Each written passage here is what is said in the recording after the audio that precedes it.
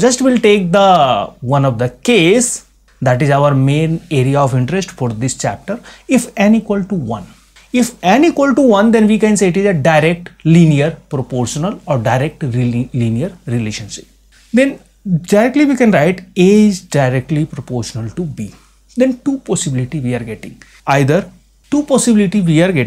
either A equal to K into B or A equal to K1B plus K2.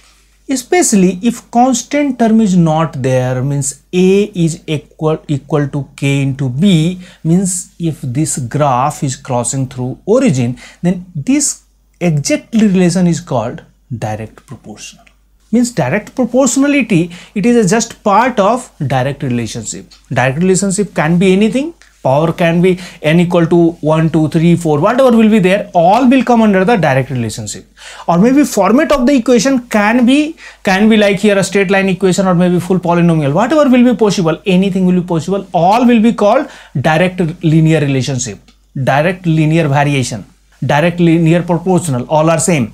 But if exactly A equal to K into B, no other terms are there and it is linearly variable, then we can say exactly this term, it is a directly proportional. Then no need to confuse anywhere. If it is written directly proportional, you have to assume only this one, A equal to K into B. Okay, and like a school time generally we used to check, they will be given few equations or few graph, they will tell how just to check which one is the direct proportional, which one is the not direct proportional. Okay, now we'll just try to explore this idea A equal to K into B. If A is increasing, then B also will increase, and vice versa. If A is decreasing, B also will decrease. But here it is very clear, A equal to K into B means if A will increase by 20%, B also will increase by 20%. No confusion, because we are not dealing with any of the power of the B, and we are not dealing with any other expression of the equation. We are directly dealing A equal to KB. A equal to KB means if A is increasing by 20%, B will also increase by 20%.